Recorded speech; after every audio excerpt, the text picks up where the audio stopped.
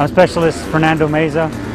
I'm a platoon forward observer for 2nd Platoon, Bravo Company 287 Infantry Battalion. My job is to collect targeting information for indirect fire such as mortars and artillery, provide just distance, direction, or grid information, looking for avenues of approach, keeping in mind always direction and distance to certain locations, so that if a fire mission does come down, I could just give them the target location and get rounds downrange. I'm not the type that likes to sit behind a desk. I like to go out and get on foot patrols and interact with people. Being attached to infantry is what I like to do.